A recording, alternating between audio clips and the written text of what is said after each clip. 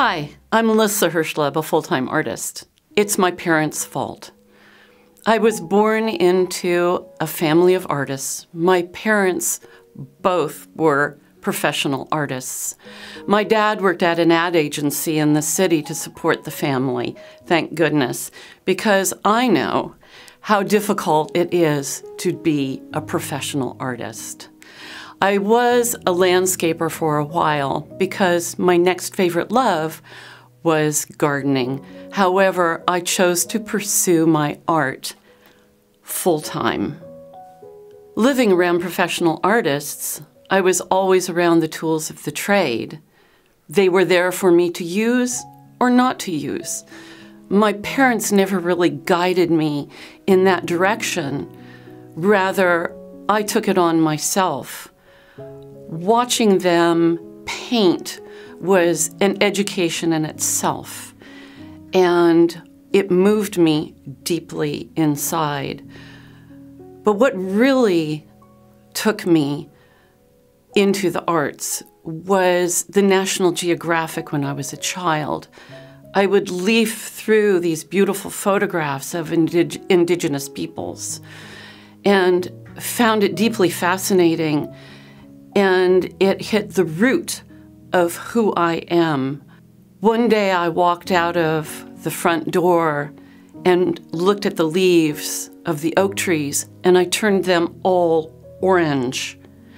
I didn't realize at that time that I had this ability to see beyond what we all see in nature, but I wanted to change it and find the possibilities that I saw in the National Geographic magazine of cultures, insects, plants that intrigued me, and I wondered about the possibilities of what could be. I took a class with a brilliant artist, Ralph Borges, who taught symbolic realism. And I thought, I need to take this class because I don't think in those terms. It was very difficult, but I learned a lot from him. But I also learned that I don't think that way. I think internally. My gut reacts and I paint. In my earlier work, I was playing upon this root that I felt from the National Geographic. And so I started with insects that were from my mind, indigenous-looking people. And that started my vision going of what I wanted internally to express. There seemed to be always a little whimsy that would overlay some of my pieces, and my nature is to take life a little lightly, although I'm very serious, but it comes out in my work. And at this point in time, I can say that the work is very emotionally based, relating directly from Mother Nature. I have now moved into just black and white, which I find a very deep expression, because without color, your mind doesn't have to do actually anything. You're not relating to color, you're relating to the emotion and the image, and your mind is filling in the rest. I want you to feel my work. I was a very advanced life drawer, which I loved deeply and practiced the most at the College of Arts and Crafts. However, when I left there, I decided to challenge myself and take a beginning life drawing class at the College of Marin. And being very bored one day, having to draw out of the book, my line took a turn. And I thought, what is that? And can I do that again? Can I think about something that I wasn't thinking about? And sure enough, I could guide this line differently. And being a black and white artist at that point in time, just drawing, which I thought I would draw forever, somebody gave me some of their used watercolors, and I started timidly adding watercolor to the elbow, the wrist area, And then I liked color, and I found the color migrating in to the whole painting, and my work became a very colorful pursuit. However, I did leave painting for a while, and I practiced 5 years of ceramics. Last year, during the beginning of COVID, was a call from the De Young Museum for artwork, and I thought I would like to paint again. So I created 3 paintings, and I was overcome by the emotion of painting again and realized that is where my voice is. So then in August of last year, I hauled out a painting I had started and completed in a completely different way than the intention at first. And the piece I find I still look at and I'm amazed at what I did.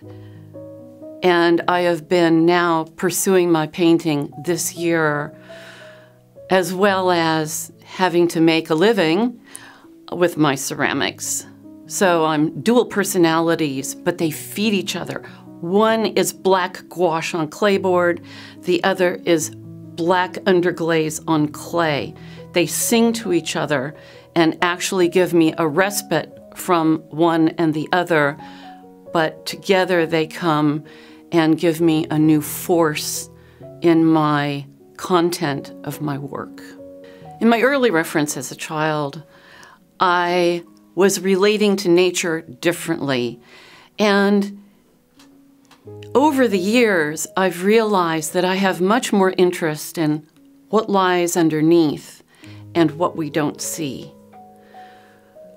So my work, I'm trying to bring my feeling of the mystery of life, of what we don't see, into my work.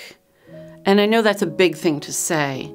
However, when I am painting, every stroke and every Q-tip taking away paint is this feeling of what I want to give you about how I feel about life, which is beyond the physical and into the metaphysical. And I find deep interest in these indigenous cultures of shamanism and the relationship of these indigenous peoples that are losing their voice on earth. They are the only ones that really remember how to listen and speak to nature. And I'm trying my own way to speak to nature and tell you how beautiful and precious and mysterious it is. People often comment on the eyes in my pieces, and it's not an intentional thing on my part, but it is the depth of my feeling will come through the eyes. It's just natural for me to put eyes into things and try and find eyes in landscapes or forests. It's to bring you inside the work and inside the soul of the work. I've practiced art for 44 years at this point in time, and my pursuit with black gouache on this remarkable surface called clayboard, I find the interaction of gouache, which has some clay in it and is highly pigmented and dries flat and matte, on a surface of clay, clayboard. There's a dance that goes on for me on the surface that is so intriguing that I'm very involved in just the application and elimination of the paint and seeing what it's giving me. I usually look for eyes or faces, but I'm also looking for the mystery. Now that I'm much more oriented towards actual nature for the first time and interpreting that, I'm looking for the textures and the story that are deep in the paint. Many of us practice this way of looking into our pieces. It is the nature of art because we are connecting to something that we do not see, and we have to ponder this emotional content that creates the individual's artistic expression. And mine happens to be this black gouache on clayboard. So nature is offering herself to me. When I go on hikes, I find myself much more interested in the fallen tree and the raggedy bark and splintered wood than wanting to paint the beauty, because I see the beauty in what happens to nature when a root ball gets turned up and all the little bugs and possibilities are living within that. That is my pursuit at the moment. I've always been attracted to plants. I waitressed for a while, but I decided to start a business of garden maintenance. It was a joy to actually work with plants, see the bugs, resonate with nature, help it to grow, look at the color, the leaf forms.